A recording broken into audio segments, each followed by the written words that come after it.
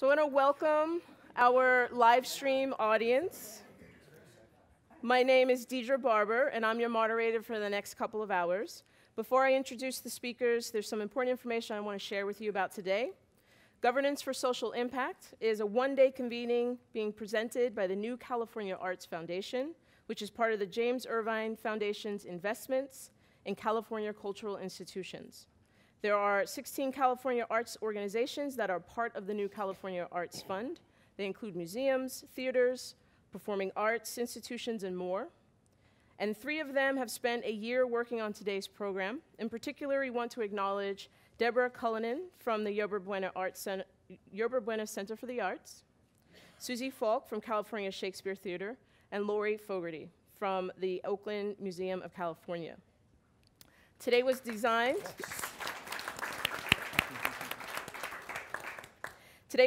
specifically for board members, and we have more than 40 people who currently serve on boards of cultural institutions together here in the room, as well as many more joining us online.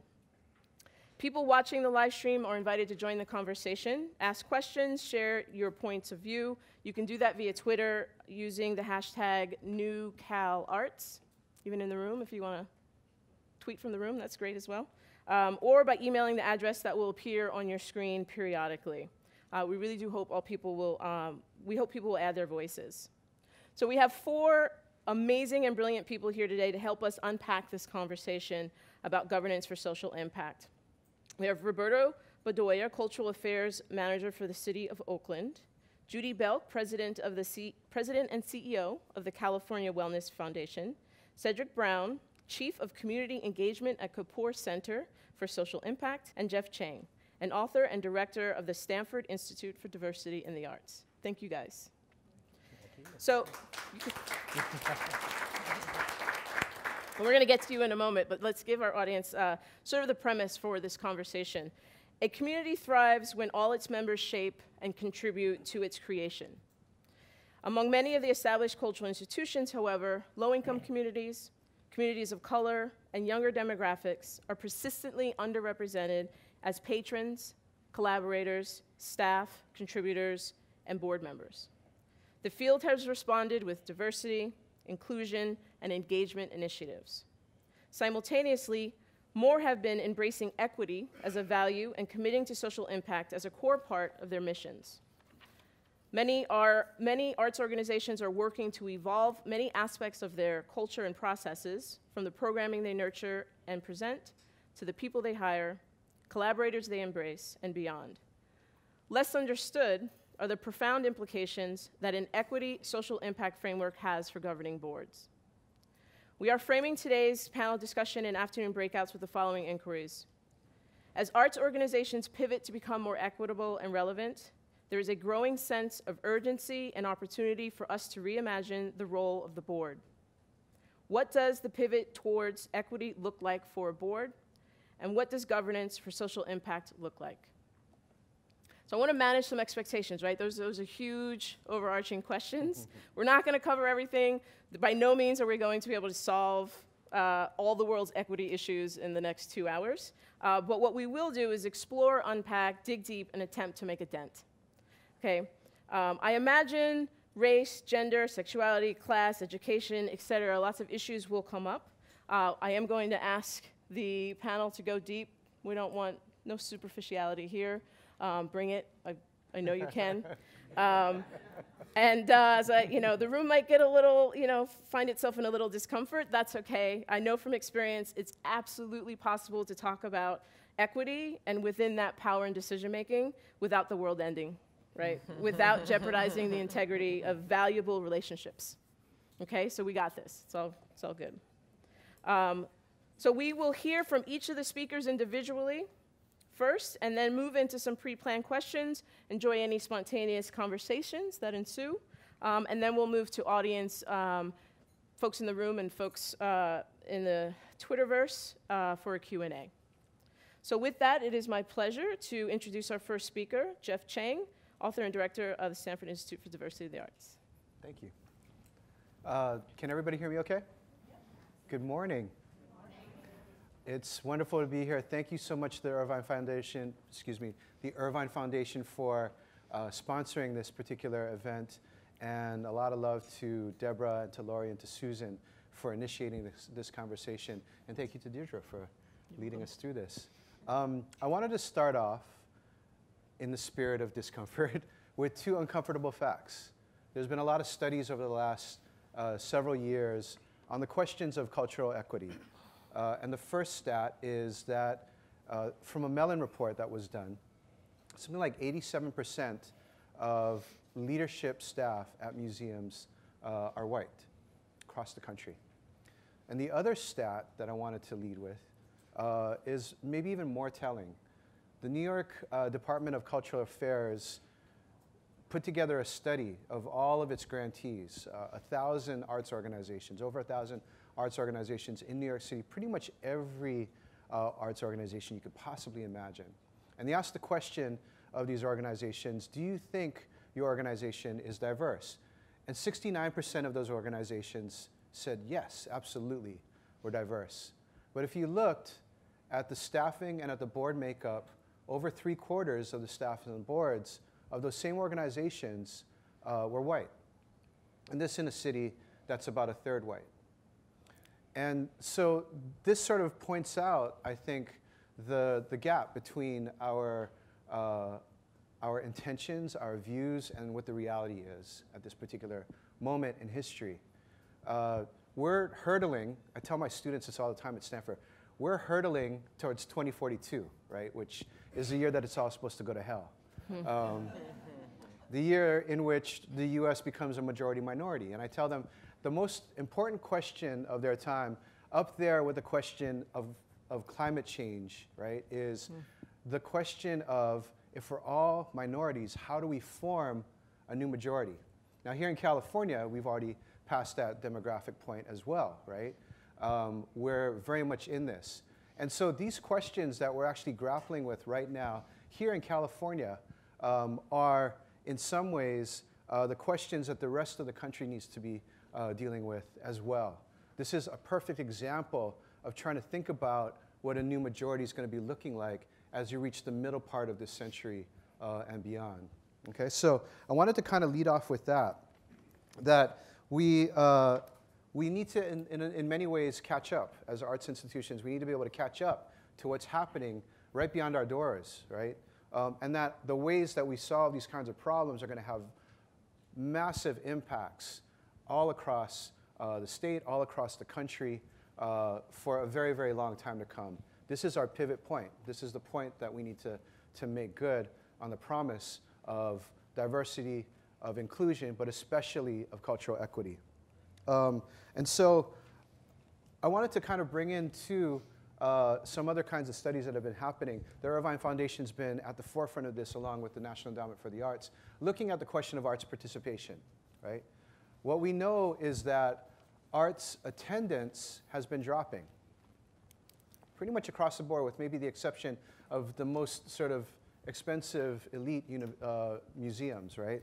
That arts attendance is dropping. At the same time, what the studies have been finding is that arts participation is up. And this is partly a function of, I think, from a research standpoint, widening the frame, thinking of all of these different types of ways in which people participate in the arts in communities.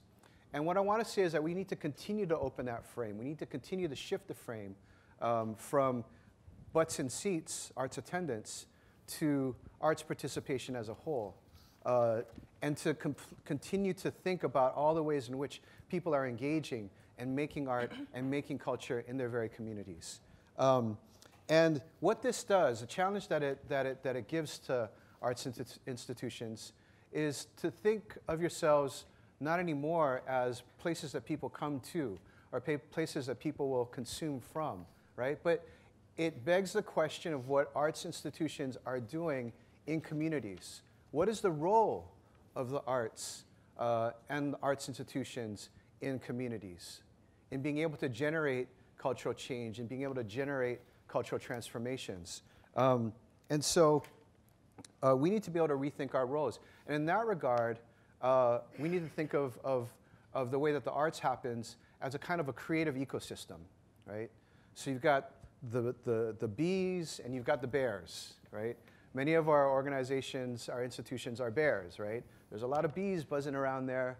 They're doing a lot of really, really important work to make sure that this ecosystem is happening. And then there's all the animals and flora and fauna in between, right? We have to think of ourselves in terms of being a part of this rich ecosystem of culture that makes up the cultural production that we are seeing happening. And in that regard, as we continue to expand this idea of arts engagement, right, we need to then be able to think about the ways in which different parts of these ecosystems might be represented in our institutions, on our boards.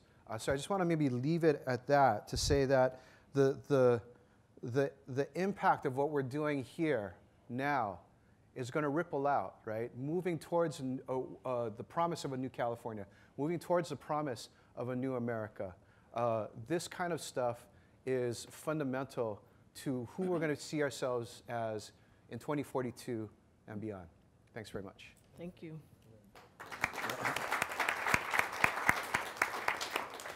And our next speaker, I realized, Judy, I told you you were third. You're actually second. I heard that. Yeah. I've got something sticking out my, cord, so I just want you to know. But I'm ready. You're ready? I'm okay. ready. I'm You're back. Judy. Can you guys see it? It's all. It's not always about me, but I am vain. And I'm also sleepy. Although I view the Bay Area as my home, my California home. I'm actually a Virginia girl. I'll tell you a little bit about that in a moment. I grew up outside of D.C. in Alexandria, Virginia, before it was a tourist destination, but made my way to California a long time ago for either love or work, depending on the story that either I tell or my husband tells. And then 12 years ago, did something I never thought I would do. I moved to LA as a Bay Area snob, kicking and screaming. And so the reason I got up at 4:45 this morning to get on a plane was because of the focus of our discussion. One, the arts. I am really passionate about the arts.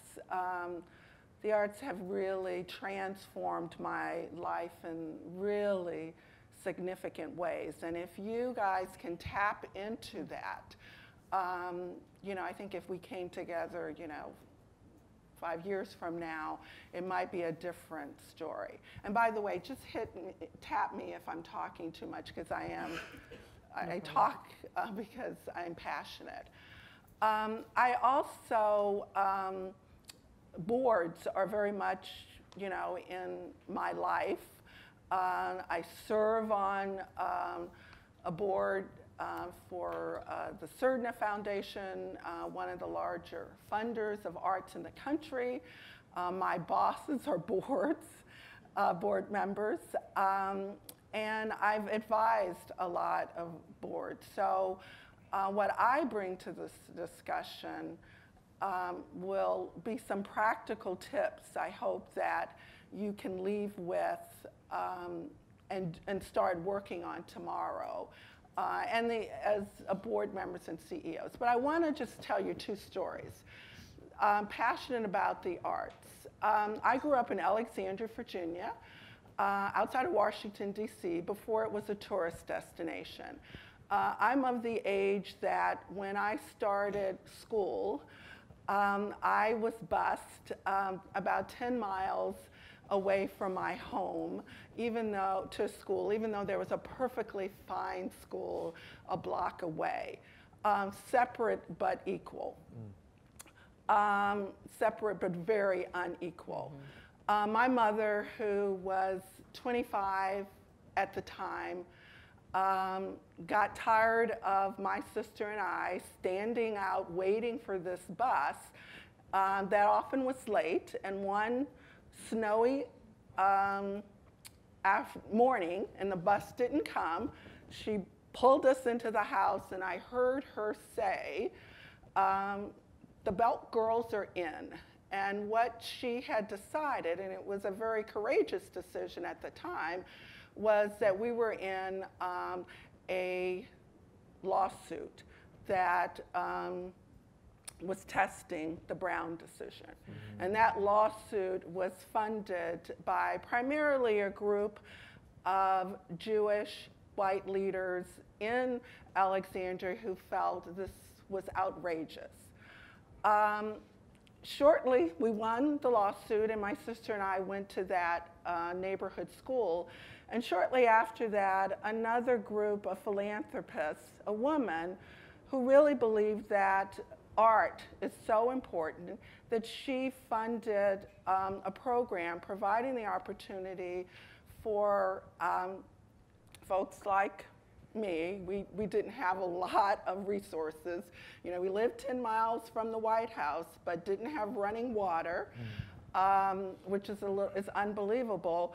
But she funded a program to take children like myself and my sister to experience the arts.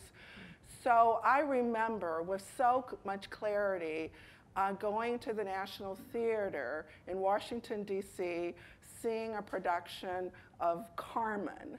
And prior to going to seeing that, we were told about the story, and I sat there transformed. It was like, I didn't even know something like this could exist. And that began a lifelong passion and love for the theater and for the art. It was transformative in so many ways. So fast forward about my first board experience. I blew it, and the person asking me blew it. I was working at a local university, really young, and I had a crush on this professor of Portuguese studies. And one day he came up, I mean, I didn't even know he knew I existed, and he said, would I be willing to serve on the board of a small organization, the Portuguese Cultural Center? And I said, of course. Didn't ask any questions. Went to the first meeting. The meeting was held in Portuguese. The executive director was glaring at me because I hadn't met her. She hadn't met me. And you know, after a while, I had never been to Portugal, didn't know anything. I just was like, I had done it for all the wrong reasons. So finally, I went up to this professor and said, you know, why did you ask me to do this? And he said, because we needed diversity. I was devastated, and I didn't think he looked so cute anymore either. And I've done my 5 minutes. You have 2 more. Oh, 2 more minutes.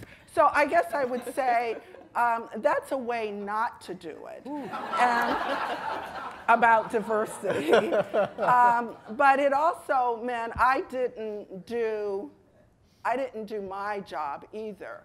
And I guess the part that's still painful is that, you know, as I've gone throughout my career, I would say almost, and even before I got this job where everyone in California is my new best friend, is that I've asked to, you know, to be, I'm still asked to be on boards. And I'm a little smarter. I'll ask up front now, and I'll say why. And most of the time, folks would say, you know, we're really trying to increase our diversity. And that is still as painful as it was the first time. Because yes, I am an African American, I'm a woman, and I own all of that. But I bring much more to the table.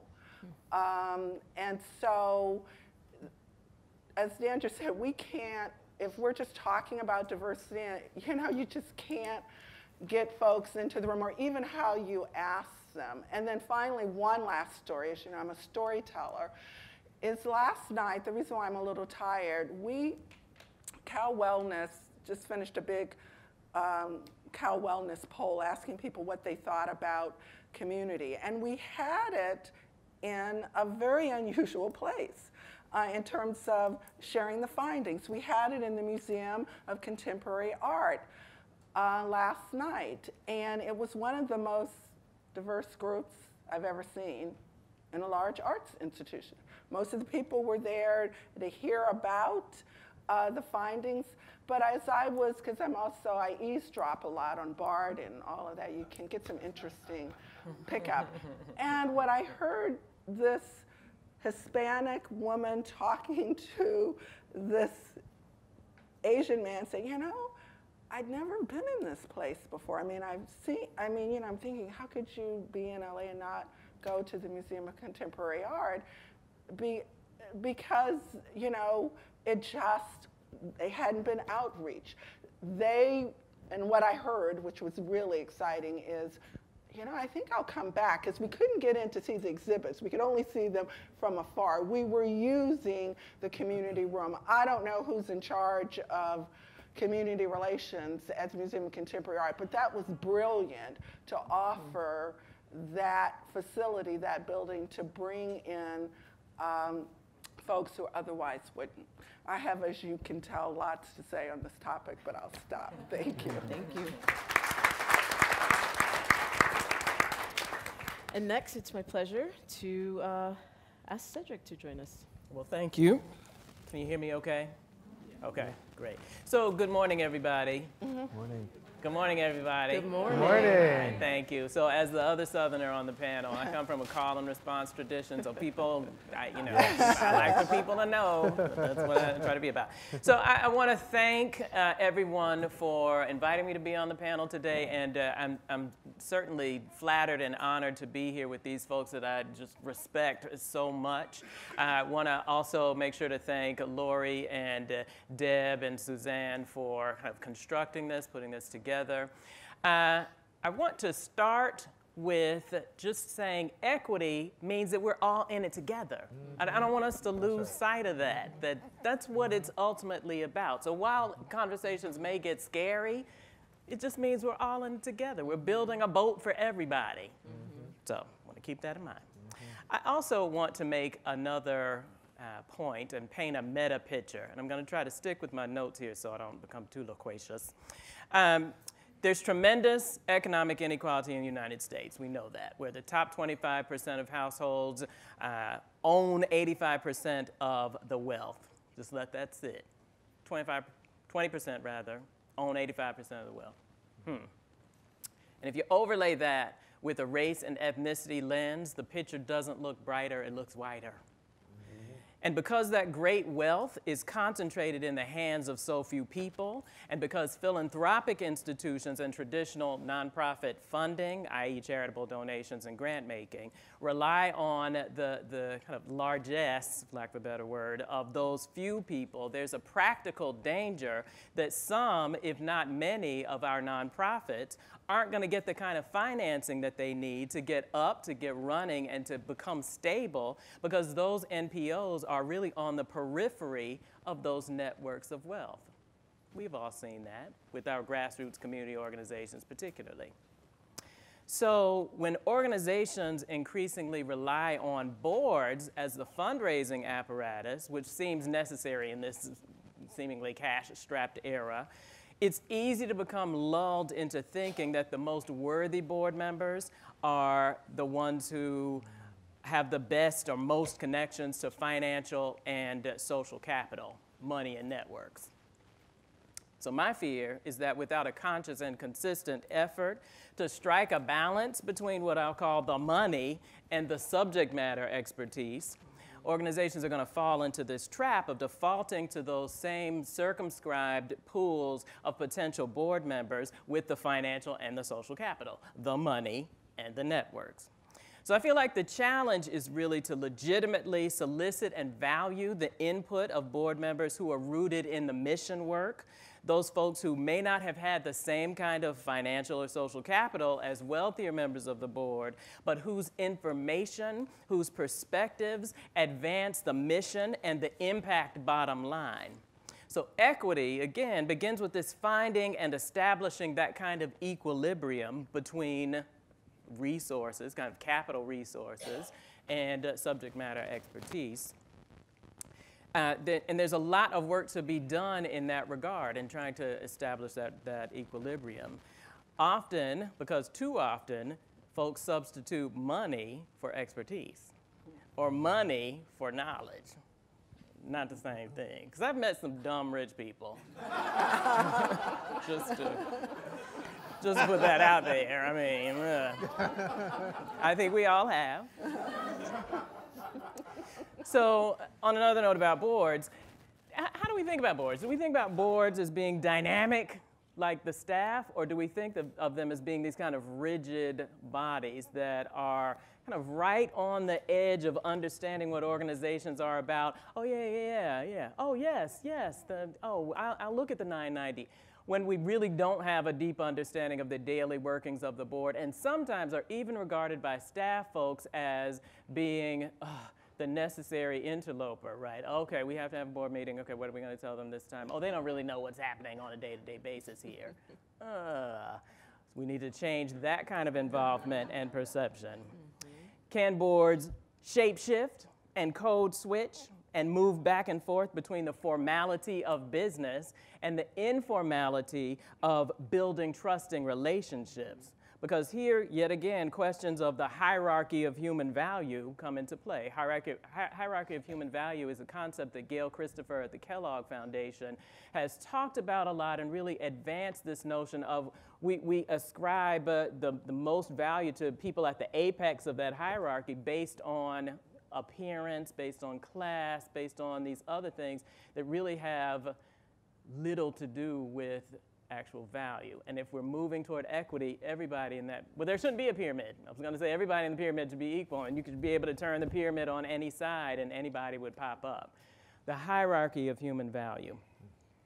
Whose voices are loudest on boards because of the perceptions of boards being all-powerful? And how do we work beyond the hierarchy of human value to indeed strike this equilibrium between folks who are bringing in necessary resources, and we value them, and the folks who are bringing in subject matter expertise and making arts organizations, making any kind of organization relevant in the community in which it exists? I'll stop there and wait for the questions. Excellent, thank you very much. And it is my pleasure to invite Roberto Bedoya into the conversation as well. Thank you, everybody. Look out there. Yeah, thank you for inviting me. Thank you, my fellow colleagues here. I have an odd mind, and so I didn't do my notes feel really lost in the stars. So I will go there because those are my notes. So I've been thinking a lot about governance, and I think about governance, and I think about race, but I also think about right now what I want to talk about, stewardship. So these are some things I pulled together. The definition from Webster's dictionary is around stewardship: the office, duties, and obligations of a steward, the conducting, supervising, or managing of something, especially the careful and responsible management of something entrusted to one's care. Stewardship is a responsibility of taking care of property, finances, the needs of others, something that one does not own. Religious orders often speak about stewardship in the context of service over self-interest. They also speak about stewardship in the context of being responsible for church finances.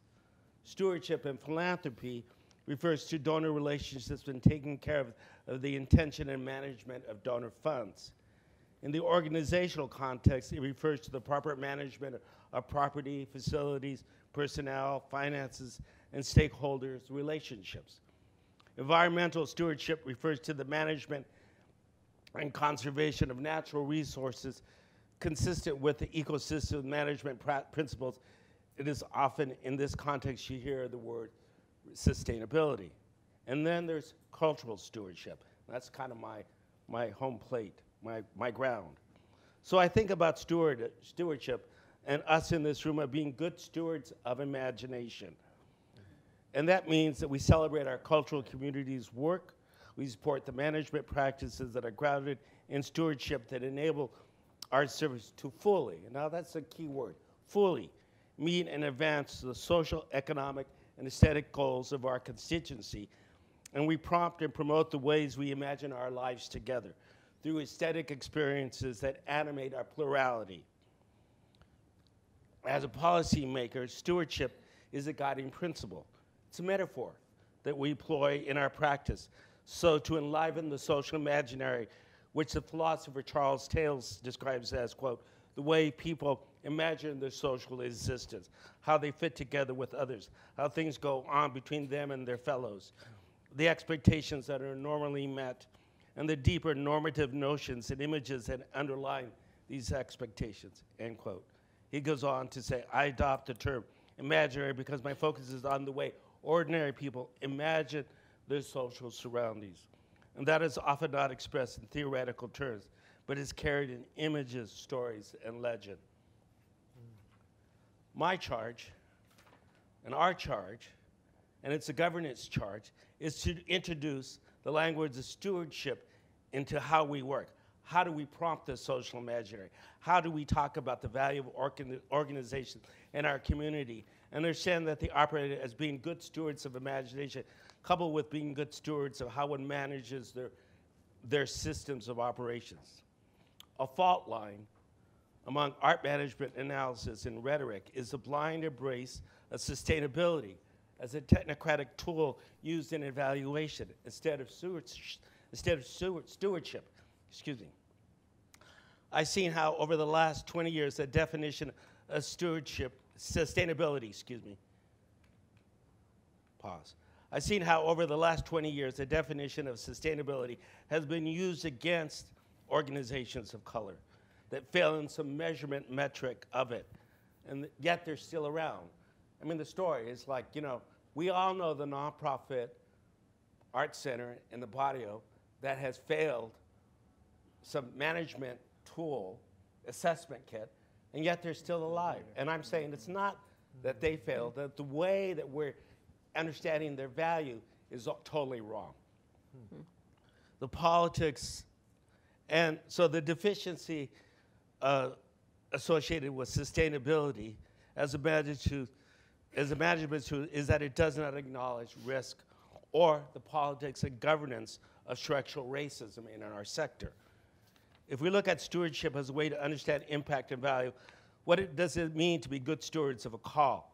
Being good stewards of imagination, how it acknowledges aesthetics experiences, the images, stories, and legends that advance humanity, that we can balance the management needs for the empirical, you all need data, but with the phenomenological knowledge at work that administrators, board members, and artists deal with. So I think about that in the context of, again, my hypothetical, the nonprofit that's 30 years old and still hand to mouth. We're not counting their volunteers. We're not counting all the people that kind of keep the doors open. And somehow this notion of success is not tied to being good stewards. Stewardship is the key ingredient for creating a sense of community, for developing the ability for collective action, and for building a healthy democracy. Stewardship illuminates how taking care, imagination, and policy condition each other. I love that line, I'll say it again. Stewardship illuminates how taking care, imagination, and policy condition each other. It emboldens the aesthetic contract between artists and audience by paying attention to the call and respond context of that contract. Wow, all right. Our charge is to deliver an understanding of cultural stewardship that can be used for the benefit of our civic charge, tethered as it is to ethics and aesthetics. And I'll end on sort of this note. Our biggest challenge today is structural racism and how it shapes our governance policy. Boom. Thank you. Thank you. That's exactly what I was thinking. Thanks, Roberto. I'll take it from there. Sorry, I went to borrow your pen. So I want to follow that up, that we have a question for you, Cedric, planned. I want to know kind of what your thoughts are to that question, that statement of the, one of the biggest issues for governing boards right now is structural racism. What does that I actually feel like it went hand in hand with, I think Roberto was more blunt about saying it than I was with the hierarchy of human value, Yes. but they're tied together, Absolutely. certainly, and the ways that, again, we view and value certain kinds of contributors, certain kinds of members of community as potentially bringing forward more worth, more value, more whatever to conversations. That's part of, that is what structural racism is built on, so I'm glad you called it out.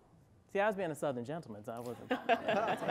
I'm just kidding. I'm kidding. But I'm glad that you named what it is. Well, it's interesting that you say that, because I thought when I was taking my notes that there was a commonality around value and what is it that we're valuing. So there was something you brought up around the, how the balance between money and subject matter, and the value, the value of the human value, the hierarchy, the pyramid. So I guess my question is, how would you actually disrupt that balance that currently exists? So we know it exists. How do we break it? Is that a force from the outside? Is that governing board members have to do that work? What? You're asking all of us, right? I'm starting with you, but yes, you guys can jump in, for sure. Well, I mean, of course, everything starts with awareness and intention and taking action based on the awareness and intention. So that's what this forum is supposed to be about. So if folks were to leave from here, and I don't know who's gathered here, so I'm not judging you personally, but if folks were to leave from here without kind of taking further action on what we know is an issue for organizations, then it would be kind of a disappointment. So I feel like that's just the first and most accessible step with trying to disrupt what these systems have been. Do I have more finely tuned advice right now? No. It's okay. Thoughts? I'm trying to figure out, because I think that we could, and I think this is actually the afternoon conversation where folks will be talking about like systems, methods, tactics, goals, and those kinds of things. But I was trying to square the conversation that you started about being the person who gets asked to be on the board because you're the diversity. You suddenly become the diversity. They like tall people. Yeah.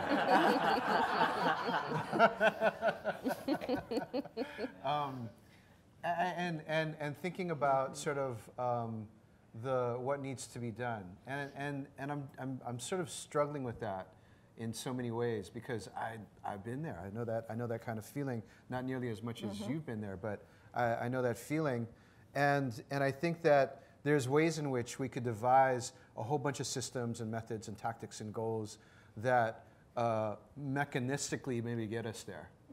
But it seems to me that there needs to be a cultural shift in terms of the ways that we think about the boards, and that's what I think both of you are alluding to in this particular instance. Yeah, because I'm not going to be with you this afternoon, I feel like I'm going to jump to tactics and ideas now because for me, first of all, I want to give a shout out to all of the board members here. I know many of you have day jobs, and the idea that you would give up a day, I don't know if it's because Irvine told you had to be here or you're just, you're here, but you're here. And so I have a really, usually I'm always disappointed sometimes when I come to meetings because I'm going to say, okay, that was great, now what do I do? And so only just because as I now have more years behind me than before, my deal is what can I do kind of where I am? Because race, especially, is race, inequity, and all of those sorts of things are really, really hard to do. So I'll just throw out a couple of things. One, excellence. Kind of look at how you could do your job the best that you can. And if you're thinking, well, I gotta have money raised and all of this, just kind of, look at some research that, Scott Page from the University of Michigan has done, where he basically says, makes a business case for equity, inclusion, and others. Basically, he did a study. He took several groups, a really diverse, average, intelligent group, and a group of homogeneous geniuses. In every way that matters for organizations and problem solving, the average diverse group, was just more productive in many ways. So if there's anything you are, the custodians of organizations, you should be looking at ways that you could do things the best that you can. And one, and I could have 20, but one is I just think in general, nonprofits give away their board seats, too easily. I've gone on a site visit for nonprofits, and I really prepare, and I do a good job when I'm out doing a site visit. And at the end, I can, 3 or 4 times, the executive director said, boy, that was really great, or whatever, would you be willing to join my board? And I'm saying, you don't even know me. And so the sense is, what I get from that is if you will just kind of grab anybody that's breathing off the street, you deserve whoever you get around your table. And so people make crazy decisions. Just, like Cedric says, you pick someone because they have a lot of money. And then you're kind of crazy. This guy is an asshole. Oh, this is taped, isn't it? And you make a decision. Well, she's black, and then you're disappointed why, we still find ourselves kind of talking about it. The boards that I have joined and have been most impressed with are the ones that have really put me through the paces to even get in the room. It's like, are you good enough to join this board that we care about so much? I mean, at least an interview, at least a job description, and that begins. Just who do you have in the room? Second, just on the other side of the board governance, what can you do, tomorrow? I mean, how are you evaluating your CEO? Does your CEO have within his or her goals something that deals with, building an equitable, inclusive organization? And when you're talking to your CEO and you give the impression that building that type of organization is as important as raising the money, maybe there will be a shift, because guess what? We do what we think is the bottom line kind of our boards. My board is really clear. You're not going to be successful, Judy. It's not how many grants you get out, but how are you furthering our commitment around equity, inclusion, or whatever. And then finally, one third issue is, let's say you're successful and you have a diverse board. Look at your governance structure. Most large boards and arts organizations are really guilty of this. They actually have 2 boards in one. It's like the executive board, and that's where really all the decisions are made, and then it's all the rest of the peons. And look who, it just so happens in most boards. Why is it that most boards, audit and finance committees are run by men, no matter how many women are on the boards? You might want to look at that around equity. What happens when your auditor comes in, the good old boy that's been your auditor for 25 years? Have you ever thought, as my board did just recently, and the guy turned purple, could you tell us about your audit firm's commitment to equity, to diversity, to inclusion, because guess what? If you want to do business with us, with this board, you need to know we're looking for partners that share our values. So those are just a few. Yes. I'll be quiet. Well, there's something you said, and I want to bring it back to this question of the cultural change that needs to happen, because there's something you said about you like that you were being put through the ringer in terms of the questions that you were being asked.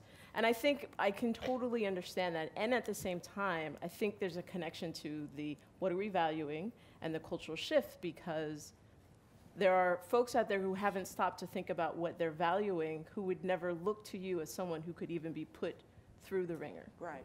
Yeah, I think, you know, backing up even more is before you do all of this, and maybe I'm making an assumption that isn't, is that you have to have a discussion on the board and with the CEO about what is it that you value in the organization, and then, you know, if you don't value it, you're never going to ask the questions, or you're never going to ask because it's not important. If what you are really valuing, and you need to be really clear, is how much money can we get into this place, that is going to determine who's going to be sitting around the table and what you value. Or is it because, hey, I know, you know, Cal Wellness and Irvine, they're going to ask how many, you know, folks of color we have on the board, so we had better just get, you know, some folks of color on the board.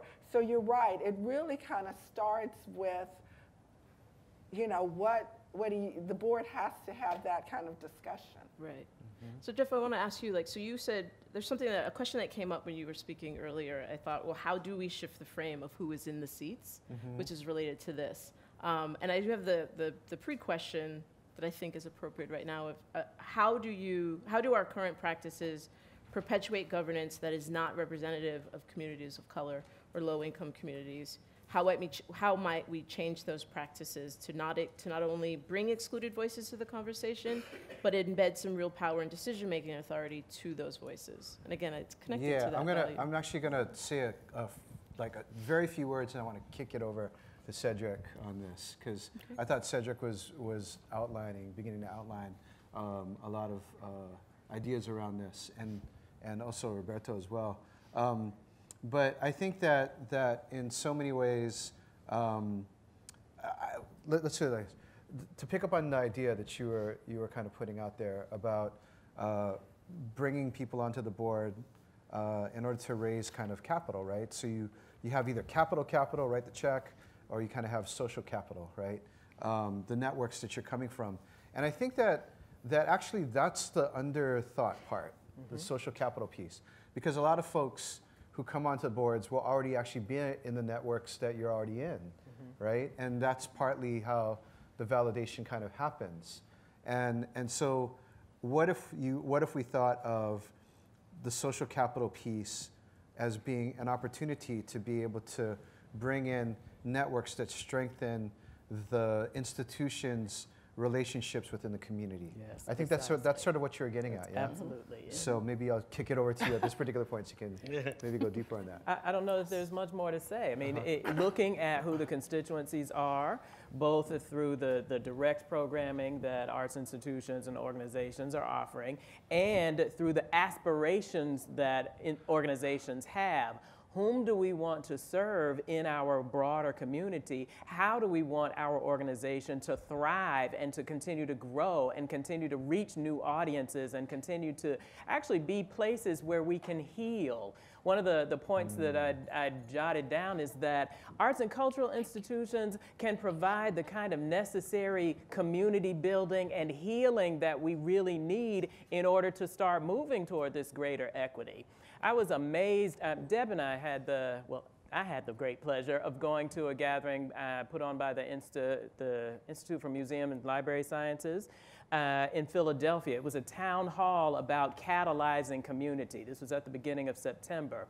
And I was just thrilled to hear, first of all, there was a rather diverse representation of folks in the room, and I was just thrilled to hear about the kinds of work that folks are doing through their libraries, through their museums, and really making them community centers in their respective locales. So thank you.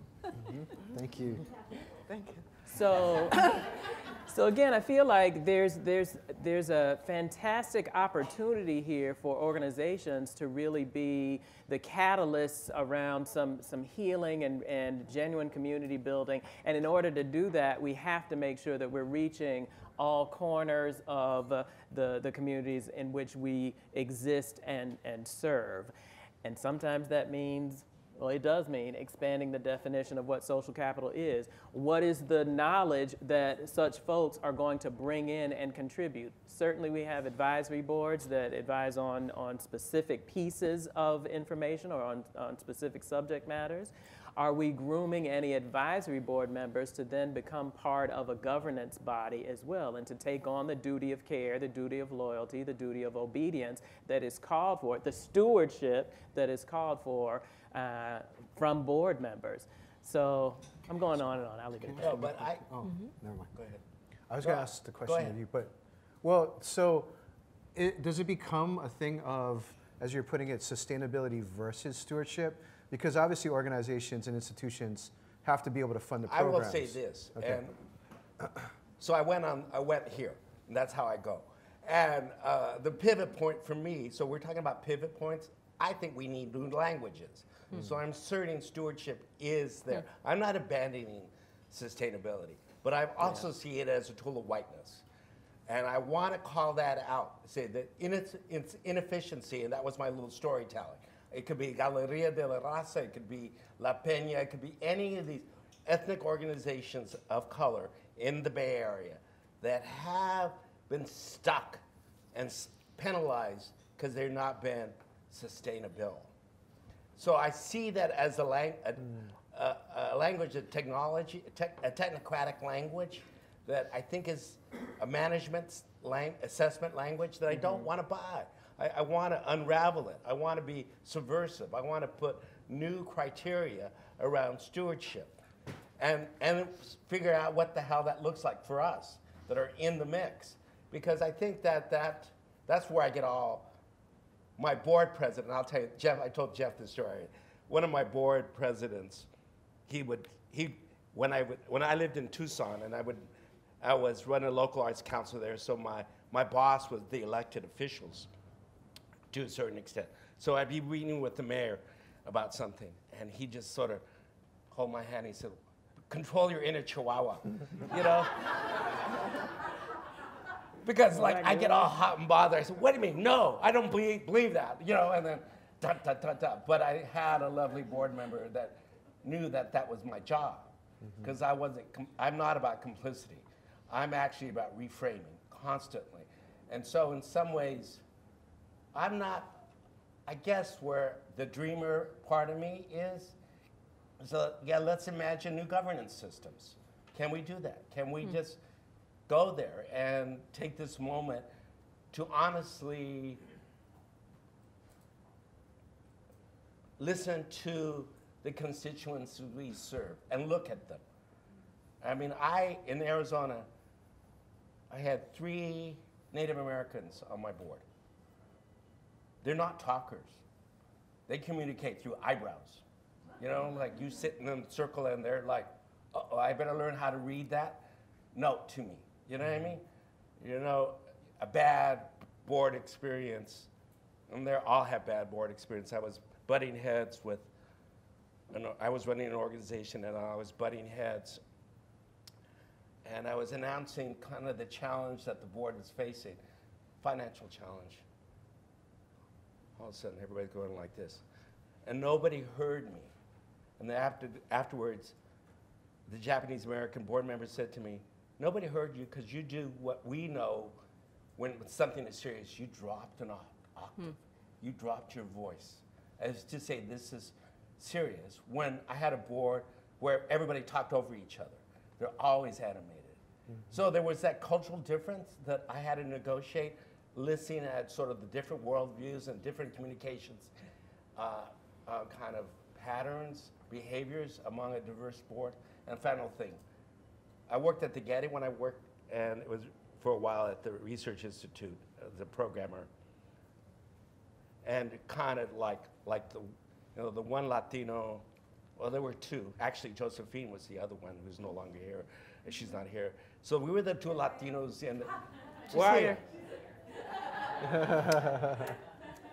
There's another story I could tell you about that one. So, so we're sitting there, and like we're the, you know, the Latinos in this institution that's Eurocentric to the max, and it was like, I felt like there was this notion of I felt like two song references came to my head.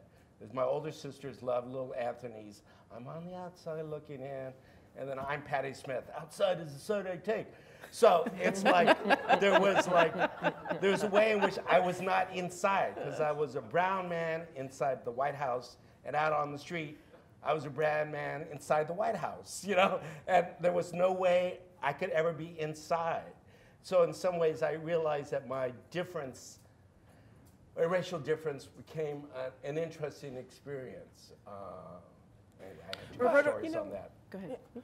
Yeah, but you know, let me kind of tell you how all of this is interconnected, going back to the tactical and the governance issue. And let's talk about fundraising, money, on your side of the table. And later, you know, I'm sure Cedric and I will also be telling you that on our side of the table, we don't have such a stellar record either in terms of the philanthropic sector. But fundraising, money, there is assumptions out there that are deadly to your sustainability. And a couple are that folks of color don't give. I mean, I actually, you know, heard some diverse donors saying that I'm never asked by two sectors, the environmental sector and the art sectors, for dollars. It's like there's an assumption that if I do give, that I'm only going to give, you know, to, you know, kind of communities of color or whatever. That's obviously, if you listen to the statistics of how our demographics changing, that, I mean, for you to just write off a whole sector of potential donors. The other issue is who's asking for the money. I have sat before many development directors, and I would say I could probably count the number of development directors that are in the position of doing the ask in the cultural setting that are folks of color. Now, maybe it's changed, but I would say that's one area that you might look for. And it was so frustrating for me that when I worked at Rockefeller Philanthropy Advisors, where I worked with donors, we developed a huge program around diverse donor engagements because you know, the connection just wasn't happening.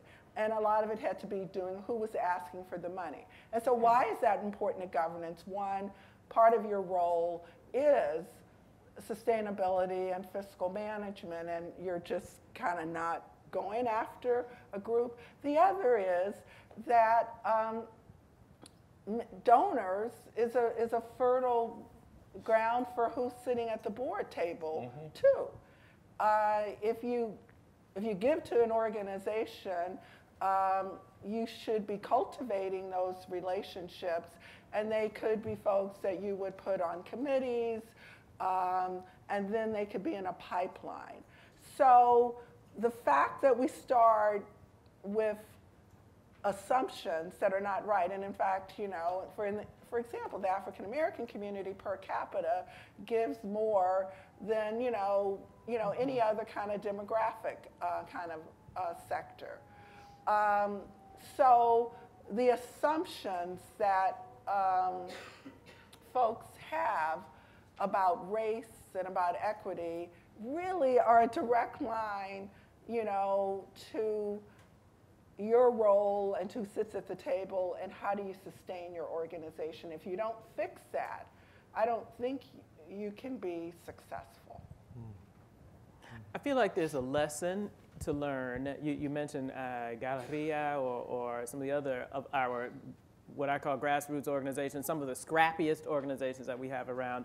What is the lesson around sustainability that you have brought up in your opening remarks? What can we learn from the organizations that, despite all the odds, have stayed in existence? What is their definition of sustainability? How do we learn from that and then apply it in the board conversations about fundraising, about how we're going to maintain resources, about how then that is linked to governance and the people that we bring onto the board and the way that we think about networking, et cetera. I think it's all part of that money versus subject matter expertise kind of framework. But I'm so intrigued by No, but I think sustainability. listening to that and trying to understand their success, this notion of stewardship starting to surface it up. So, but and not to sideline the money part of running a shop. You need to balance it. So ultimately, I think governance is about creating a system of equivalences, so that you and that the values of stewardship and the values of sustainability, and as a management sort of necessity, coexist. They coexist as equivalences. Yeah. What I see so often is that community call is like a little extra to get maybe a few more points from a philanthropic donor who will say, oh, you've got diversity on your board. Oh, you've got community voices on your board. But I don't feel that the overall governance of the board, I feel sometimes that the governance of the board, maybe I'm just saying, I've been too many damn times the one person of color on a board that needs to be the community. Yes. Yeah. Right. You know, and I know exactly what role I'm being asked to play. Yeah, Judy, how That's do black what not folks to do. feel? And everybody looks towards you. I don't know every black person in the world. Right. So in some ways, you know, I just feel that. Right. You know? So we're gonna, if you guys are ready for questions, we're gonna take some questions from you guys. But the last question I'm gonna ask is related to what you just mentioned in terms of, I'm wondering about, there's something around the current structure has to shift to make space for this new idea, this new language, this new definition, and you know, perhaps my age is making me think that, so I don't know, I'll put that out there.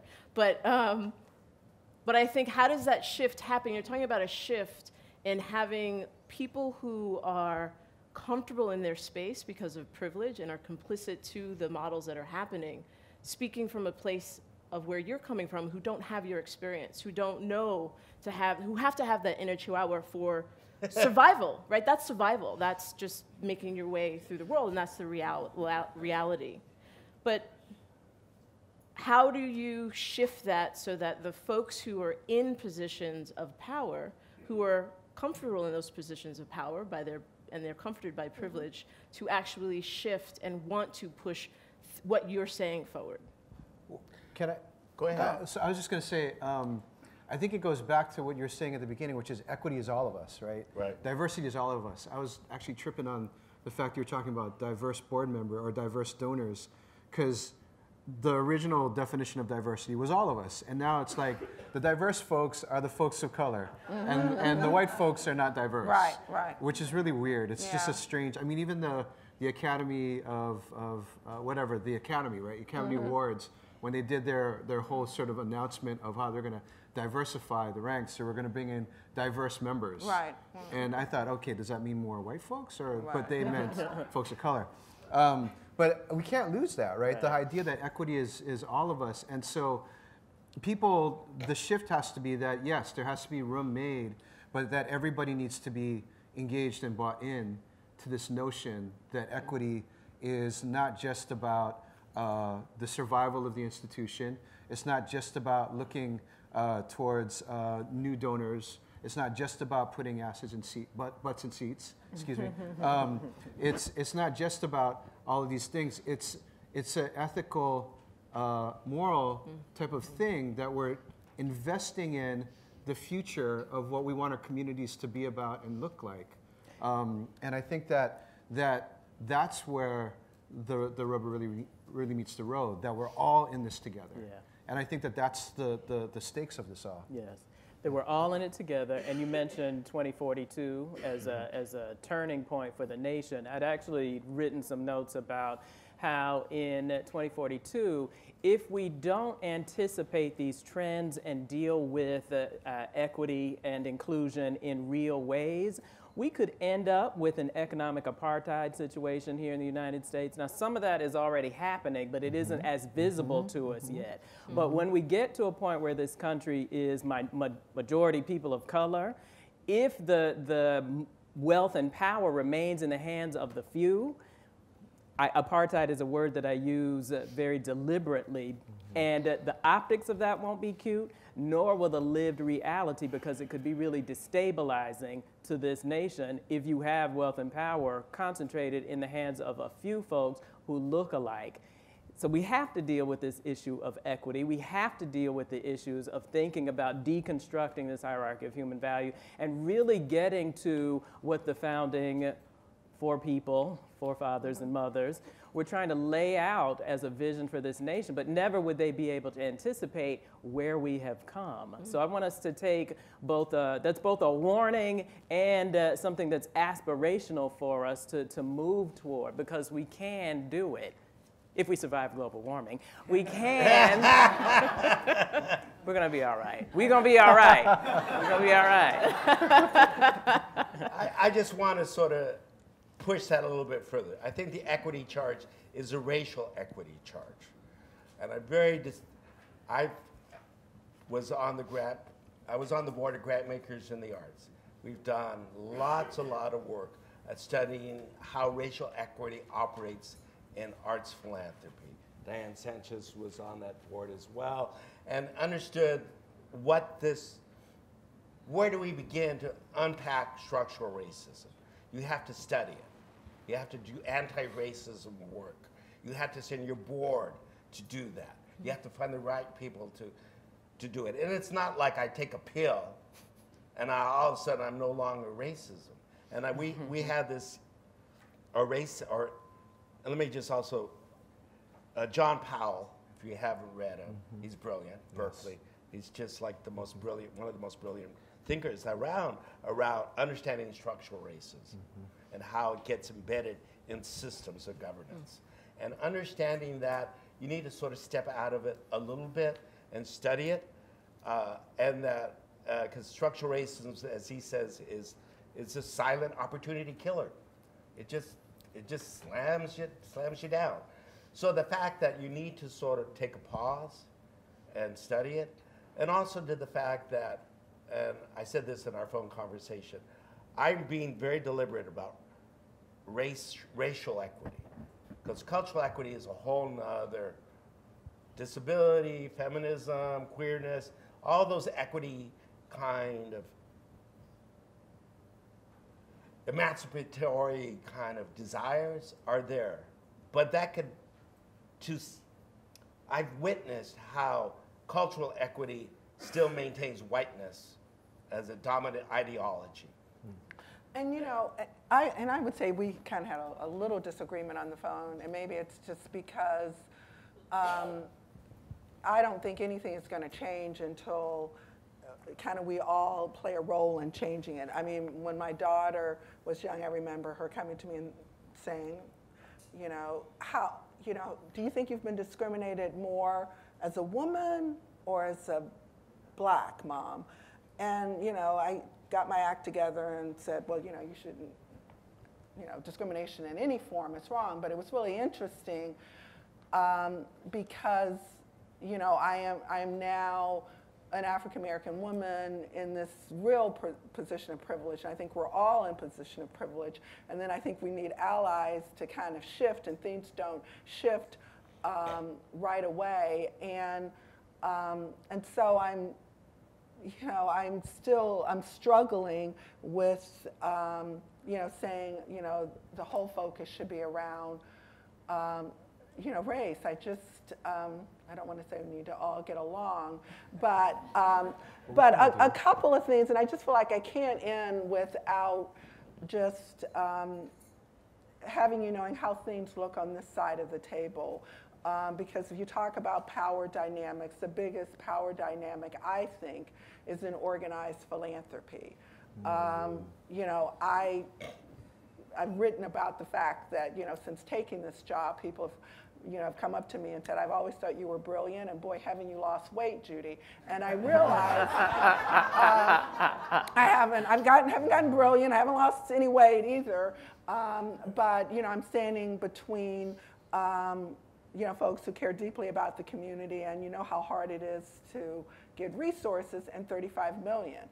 And so one of the things I always tell nonprofits is that I think you guys don't always use the power you have to help us be more accountable. In order to do that, you might have to take a little risk and be a little unselfish. And the risk is, you know, I wish, you know, a nonprofit would call me up and say, Judy, where the hell is my money? You're taking forever. And we take forever because we can take forever. I mean, we're trying to change it, but there isn't. And this is being recorded, so they might now. Right. But there isn't. So I'm saying, and then what would happen, because there's also, as and I want to talk about the fact of many small, amazing cultural organizations that we want to keep, and that doesn't mean we don't want, you know, the San Francisco Symphony, but how powerful it would be for me if, you know, a group of, you know, large arts organizations, you know, would say, you, the philanthropic sector, you need to be doing more. You need to be, you say that you're all for equity, you're asking us for, you know, information about our boards. First of all, how do your boards look? But you need to be doing even more, because guess what? Our organization cares about the greater common good, and we can't be as successful in promoting the arts and appreciation for the culture if these organizations aren't successful. So, and there is enough resources, folks. There are a lot of philanthropic resources, but and then on the other side, the philanthropic sector, where a report just came out after 5 years saying, you know, our boardrooms and our executive suites don't really look good, and we are not doing what we say we're supposed to be doing and giving more money out to underserved areas. And we need folks, you don't have to yell and scream, but when you're talking, would it not be powerful at a site visit saying, well, okay, this is our thing. Can you tell us a little bit more, Mr. or Mrs. Foundation person, about what you're doing broadly about promoting a more diverse cultural environment? It's just another sense of the power that you might have, because there's a little secret I want to tell you. We cannot do our jobs if we do not have thriving, vibrant cultural arts organizations or nonprofit sector. It's like having a lot of money and nothing to do with it. We need the sector so you can be a partner. Thank you. And on that golden nugget, we're going to move to questions. Just want to remind, we have 40+ people watching live. We definitely welcome your questions and comments via Twitter. Use the hashtag #NewCalArts or the email address scrolling at the bottom of your screen. So we'll move to the room. Apologies, I got enthralled like the rest of you in the conversation, so we're a little behind on starting the Q&A. Awesome, yeah. Eric Mayo, I'm on the board of the Yerba Buena Center for the Arts. You're talking about the small community organizations, and then you're talking about boards and maybe bringing on people for their expertise. And I'm like, are the larger organizations really ready to actively engage those board members the way that community organization can have them involved in the day-to-day, and don't we need that along with the governance? Because otherwise you bring on really active, engaged people, and there's nothing for them to do. Is that directed at a particular person, or? Cool, I'm on that side. We're on this side. To that question this way. I gave some remarks at the National Opera America conference a year and a half ago, 2 years ago, about engagement work. And it was more about curatorial sort of strategies, and as the opera field tries to figure out their relationship to communities, diverse communities, everyday people type communities. That was my editorial comment. And so I was just sort of rambling like I do, and I just said, you know, I learned this from colleagues who, in Alternate Roots, which is a network of community arts groups in the South. I said, I don't know what the secret sauce is in relationship. You just need to know that you always start as a guest and you're never the host. You say that to the opera field, who are all about the red carpets and the VIP. They only know how to be a host. They do not know how to be a guest. They're the guests in the city that they live in. And once they can understand guest as a value, then you can bring board members to your team that knows, like, you're not, that maybe is a shift that needs to happen, that your board understands, oh, the value of guests and behaviors and how your relationship to communities. Man, they just like, they were stunned. And then I was really sad. I said, because if you're not a good guest, watch out, they'll burn down your house. I think that both things need to happen, of course, and that we should try to default to the thoughtfulness of the proactive and not the rush of the reactive. So if someone is saying, oh, we need to get these additional folks in, that's reactive. It's not thinking out the real engagement strategies around really engaging folks, balancing out power dynamics that exist on the board, trying to strike that equilibrium again.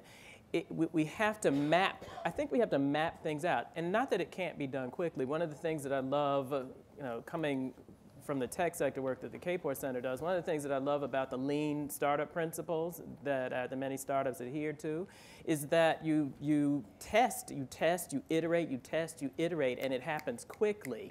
And I think that there are lessons certainly in that for the nonprofit sector as well. And I'm not at all trying to say that businesses do everything better than nonprofits. I'm not at all saying that. But this is one thing that I feel like nonprofits can do really well. So when thinking about board governance, when thinking about engagement of community members, what are we going to test? How are we going to iterate? How are we always going to be in a quick learning loop around how to make sure everybody's voices are heard, and that we level power dynamics on our board so that we can engage people in real ways? I'm Mark Nielsen, Pacific Symphony. There's a lot of discussion, obviously, about equality, diversity, which seems to focus on race, ethnicity, or sex to some point, but socioeconomic seems to be a piece that's often missing, particularly as Cedra is talking about the money and the issue. We seem to have I think it was referred to as the elite, particularly within this group. A majority of the organizations are fairly large. Typically, the boards have a requirement of a certain minimum giving level, and that you have a certain level. So is there really diversity, even if we have a board of color, of whites, of all of us, but all of us are, quote, the elites? Is that really providing the diversity and equality? And isn't it an interesting commentary on the organizations if most of our audience, or desired audience, are more of the middle class, and yet we have no representation because of how we structure the boards to that whole middle class, which is the majority of our audience? Okay. Yes.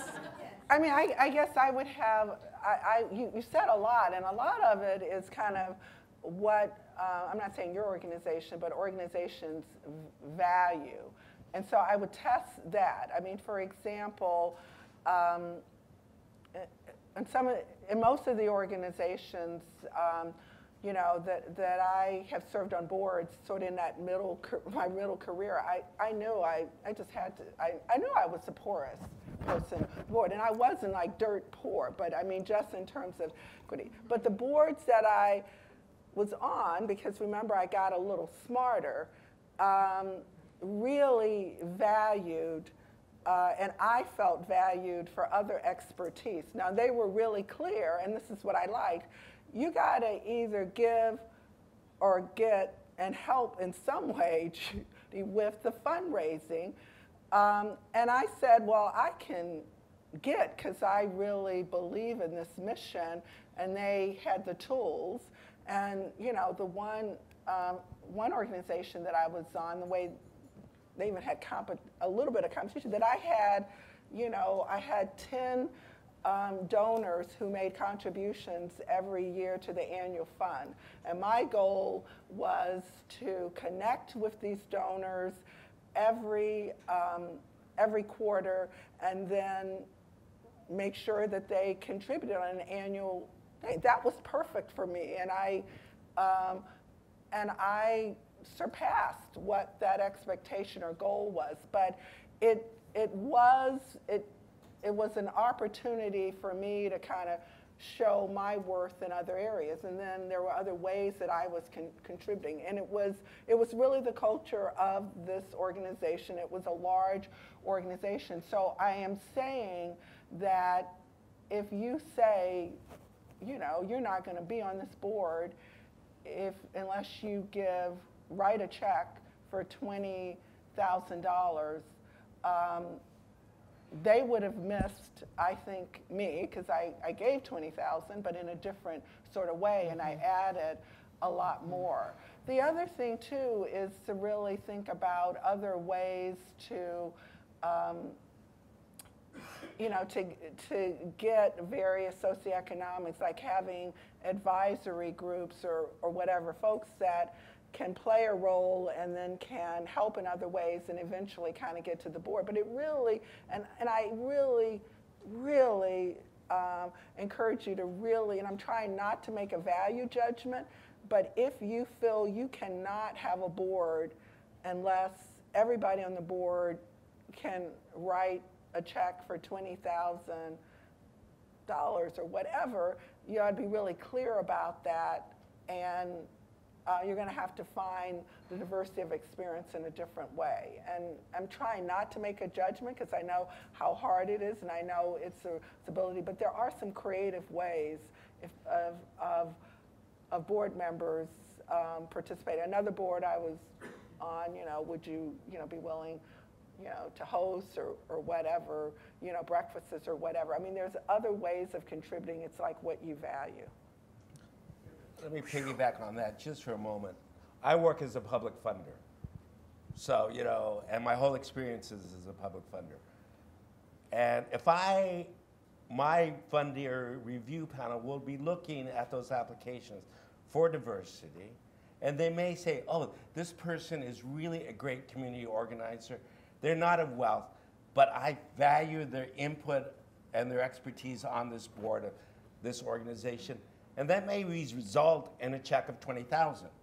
So I'm sort of, just to go back to the composition of your board, there are many different sort of expertise that can come. And some may be an individual that's a trusted, really understand public service, and that's kind of what my charge is, to look at public impact.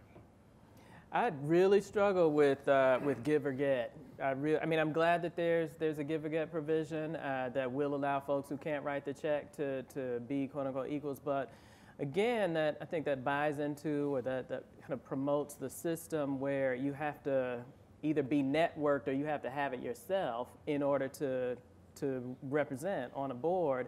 and it overlooks other kinds of assets and knowledge. So I wonder about the re-examining the basic premise of how the board selects its members. Is it for mission or money?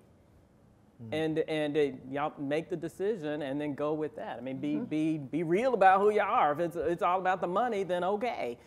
If it's about the mission, then what does the board need to do to restructure and reassert itself so it is including all the folks that get affected by or are included in its programs and or its mission? And just the last small point to make is that if we're talking about diversity, that yes, socioeconomic class absolutely matters, I think, for all of us. I think in California, it's the intersections of all these things at once, right? It's race, because obviously there's racial underrepresentation. It's gender, because obviously there's gender underrepresentation. And it's class all at the same time, and that's what makes it so difficult. And again, I think also checking assumptions. I mean, my daughter, went to private school, and everyone just assumed that all the African American and the Hispanic kids were on financial aid. And that, again, put people in a class, but made some assumptions, let's start with what's wrong with getting financial aid anyway, but made a huge assumptions, and guess what? Made assumptions about how some of those schools approached those families for fundraising support because of assumptions that some folks had. And so it's complicated because it's about money, but I think the underlining is the values and being a little creative. We have a couple people, or we have several people more who want to comment on the question. Good morning. My name is Charlie Zam. I'm a board member of the Pacific Symphony. I think I'm not much questioning. I'm really impressed with what you guys do today.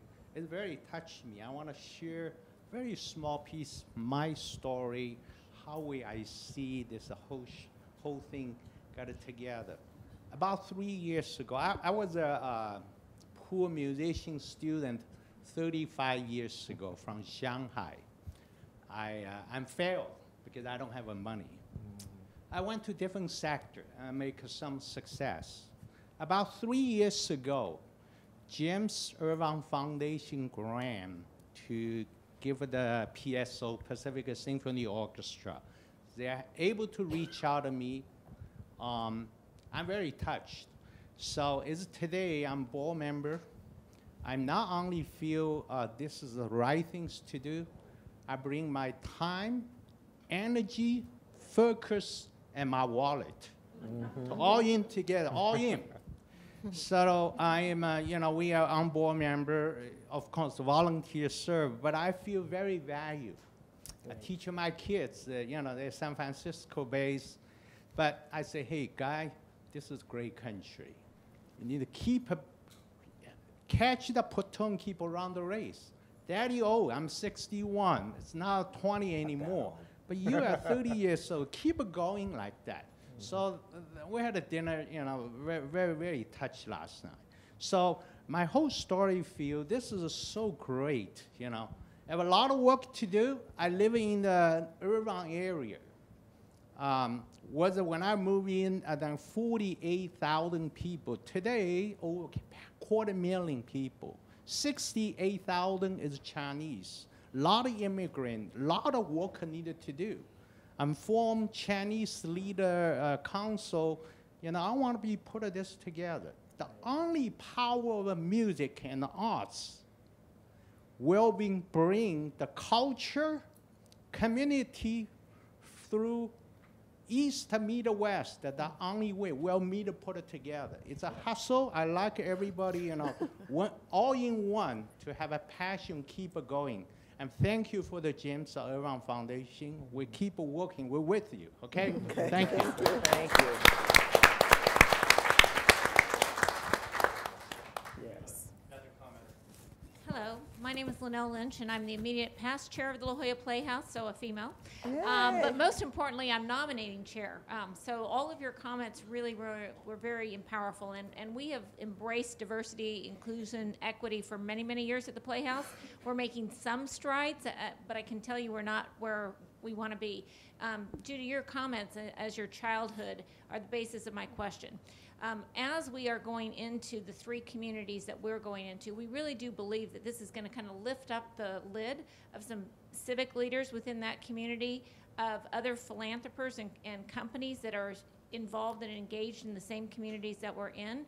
So I would love to ask the panel if there's any best practices or ideas you have as we are utilizing the wonderful opportunity we have with Irvine to be in these diverse communities. How can we identify cultivate board members from that? Because as Judy, you said, there was a magical moment in your life. I'm sure there's magical moments that we will have with leaders within those communities, and we think that's an opportunity, but I would love to hear your ideas on how to help us.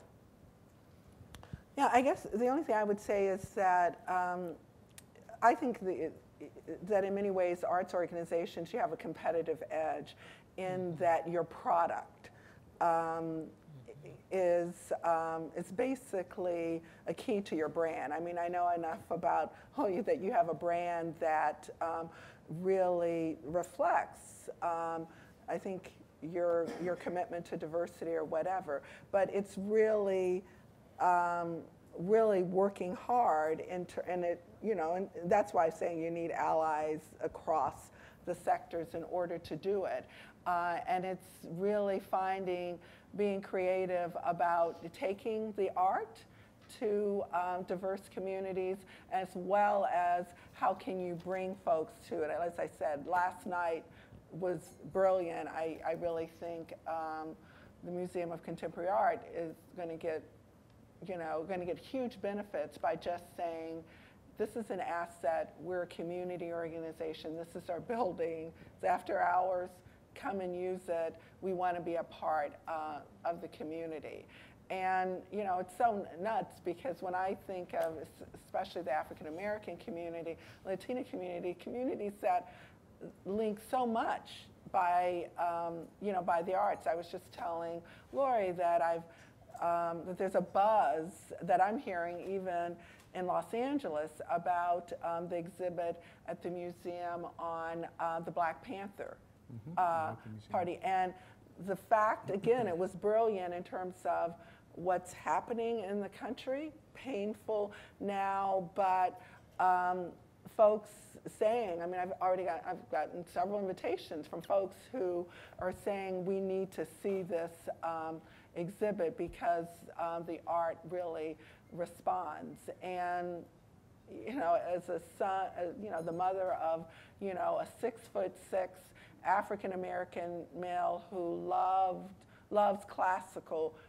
music, and getting surprised by the most surprising folks that he would want to do that, and as well as liking rap. I know that there are opportunities out there. It's really getting past assumptions. I have 3 strategies that aren't new, but I like them, so I'm going to share them. One is a general call to, I don't know if you all have a membership body or if you kind of collect the names of folks who come through.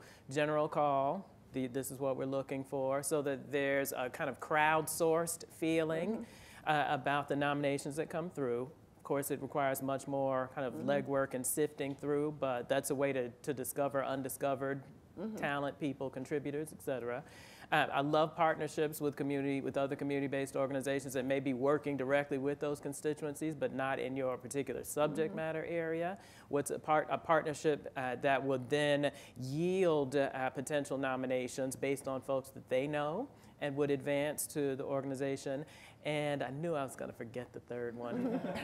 I'll see you afterwards for the third one. I think that the wonderful thing about, well, it's a very difficult thing to have a cultural shift within an organization, but the wonderful thing about it is that if it's working on all cylinders, it can create this virtuous cycle, right? So, so talking about the Panther event, right? Right. That brings in, that was a product of a lot of work that the Oakland Museum was doing with a lot of folks in the community very deeply, such that everybody that needed to be brought into that practically was brought into that. And then it becomes a thing where the staff are interacting with folks in a much deeper kind of a way. And so the staff are empowered to be able to start being almost talent scouts for the board. Yeah. And if you're figuring out how to open up the lines of communication between the community, the staff, and the board, then it becomes this virtual cycle that keeps on going, moving up. You know, eventually people start appearing that, oh, of course, this makes perfect sense. So, so it's almost mystical, but it's beautiful. Yeah, and it's Yeah, and yeah. two thoughts. Ultimately, it's about relationships and relationship building. Yes. And be comfortable that the advances are going to happen obliquely. It's going to happen. I learned this from the dance community. When I was talking to them about new work development, the experimentation is over here, and it just sort of advances obliquely. So the change of your governance is going to be oblique, but it will be, that advance will happen. You just need to invest in those relationships and look at sort of like, oh, I have this good relationship with Cedric and his organization, and maybe he trusts me, maybe he don't, but let's have a conversation. And then before you know it, he might be in your shop. You know what I mean? So that advance. So I'm really comfortable. First, and then you need to be comfortable with time. I mean, you don't call up a lawyer or any one of us and say, hey, give me your best and brightest colored person you need. Although people do that. Yeah. I know that people do that. People do that. I mean, I remember, it's not unusual for me to get a call, you know, from a headhunter, because some large organizations use headhunters saying, you know, Judy, do you know a person of color in California who has fiscal management experience? And I'm saying, well, yeah, but I mean, what? I mean, it's like, it's as if it's some, you know, scarce, you know, a lot. So it's really the relationship. I mean, you know, I was on, before I moved to LA, I was on the Berkeley Rep board. They tapped into my love for the theater, but I have to say I got intrigued with them too when I went to one of their productions and saw that they had taken some interesting risk around colorblind casting, which I said, hey, this makes sense. I felt, you know, I felt comfortable, and then I don't want to underestimate feeling comfortable with the board. I mean, I felt comfortable with the culture. They obviously had done some work around this issue even before I came on the board, and it just you know, continued. But it started with that passion that I felt about theater, and you know, I was able to bring everything, including the fact, you know, my race, my gender, and my networks, and being able to bring other folks into kind of that experience also. Do we have time for one more? 4 minutes left, and we do have one more comment. So question, I'm Dana King. I'm a trustee with the Oakland Museum of California. I'm the chair of the Community Engagement Task Force. Judy, your history being asked because of your size, your height, and color. I'd like to put a different spin on that. So my first big job I got because I was black. I asked why, he told me that's why. I said, that's great. You won't keep me because I'm black. Right. So my question is, why, since it's 2016 and communities of color still self-segregate, why can't we be intentional with our selection of our board members? Or not, why can't we? Is it wrong to say, look, we need, around the Oakland Museum, we have a huge Vietnamese community. We have a huge Chinese community. We have a large Hispanic community. We need to be intentional in going into the communities, but the best people who know the people in the communities are people from those communities. So So I guess my question is why you know, is I it have a wrong great to be story intentional? because I think it's about the culture of the organization. I think I mentioned earlier I'm on the CERDNA board. The CERDNA board is one of, you know, the country's largest family foundations. It's the Andrus family. CERDNA spelled backwards gives you a sense how they feel about visibility, right? And they made a decision. The family, they're celebrating their 100th anniversary next year, been around a long time. John Andrus was a contemporary of John Rockefeller.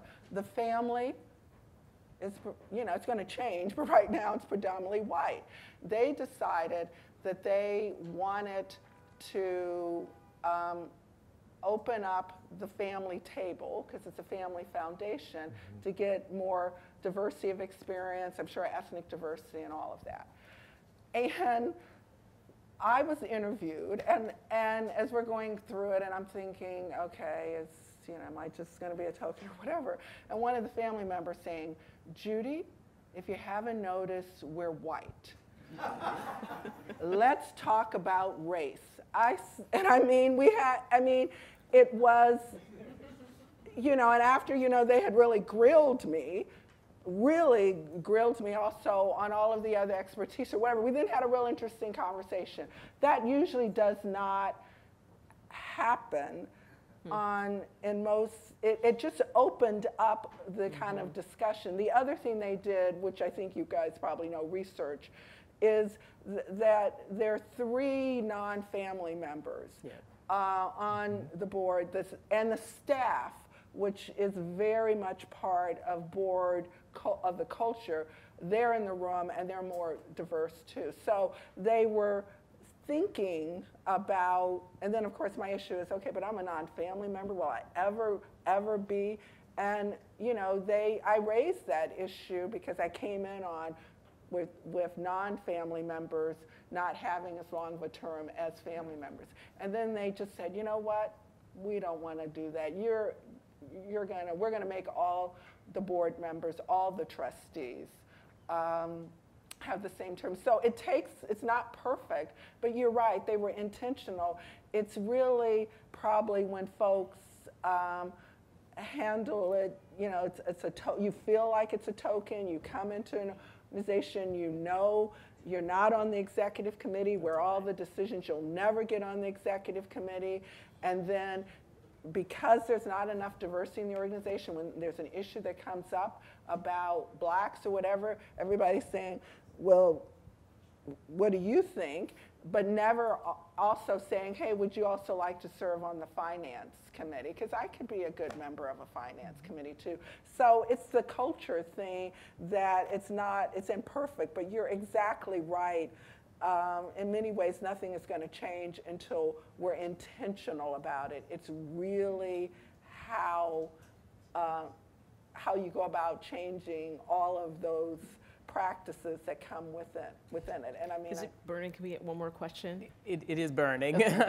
So Dana, it's a great question. Judy, thank you. It's a great question, and it is built on intentionality, because you don't want to just get anybody who feels like a token, who's coming into a situation that might be hostile, where they won't be heard, where they're sitting there just as a representative from a community, but they can't speak for the myriad voices of that community.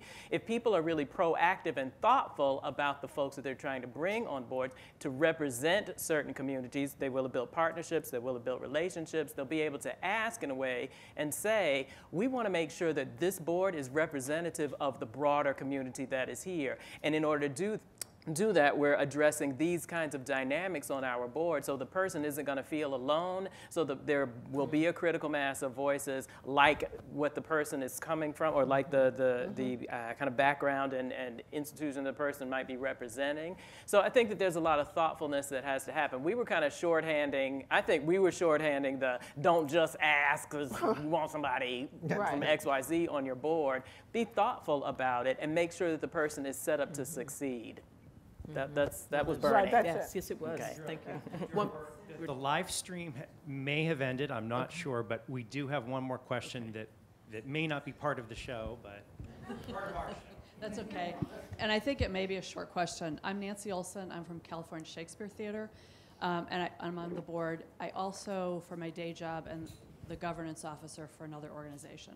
So I'm loving this conversation. You're talking about exactly what I think about and what I try to work with our boards on. My question was, you talked about non-sustainable nonprofits that actually survived. Do you have any information about how they survive? Is it through volunteers? Is there more you want to say about that or can say about that? Well, my analysis, and this is just me just talking to folks, it's I'm not like a social science egghead who's going to do a deep study on this. But like this is why, but I am a wordsmith, so I came up with this notion of stewardship. And I just look at volunteers.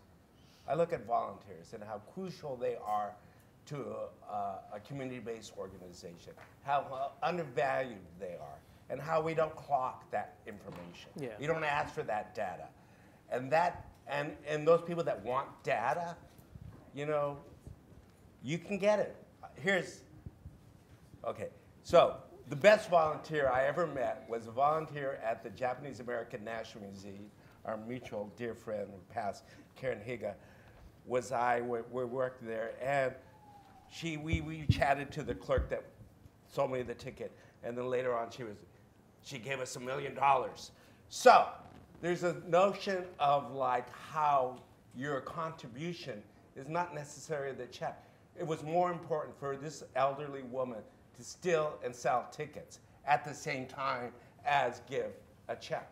So and in some ways it's still volunteer work. And maybe a donor still sees that as volunteer work. And so in some ways, maybe we're not measuring or understanding the broad frame of a volunteer. Board members are volunteers. And so let's just sort of, I don't know, I guess I can go to arts management school and figure it out. Well, I've also worked with an organization over the years that was founded, we're working with the founder. She's extremely charismatic. She doesn't have any staff support. That's one of the things we've been trying to work with her around. But she gets it done because she mobilizes her parent volunteers particularly. And they turn out when she says, let's do this, this, this, be here then. They turn out and make sure that they're ready to do the work that the program is about. She also has found an alternative, what I call an alternative funding source, i.e. charging for some of the services that she offers, a nominal fee, but it's enough to generate some income for her and is supplemented by small grants. She hasn't gotten a big grant from anybody. She's never gotten a multi-year grant from anybody, but she's been able to sustain this work through the sheer will of her desire to see her vision continue to come to fruition, and from all of these folks who don't want to see the organization die because they understand the powerful effects that it has on young people. Great, thank you. You're welcome. I'm not being told we don't have time. We have no more time for questions. On behalf of the New California Arts Fund, I want to say thank you, Judy. Thank you, Jeff. Thank you, Cedric. Thank you, Roberto, very much. This was an amazing morning. Thank you, Deidre. Thank you, Deidre. And Roberto, love your socks. I was noticing that. Terrific. And so now lunch is ready in there, I believe.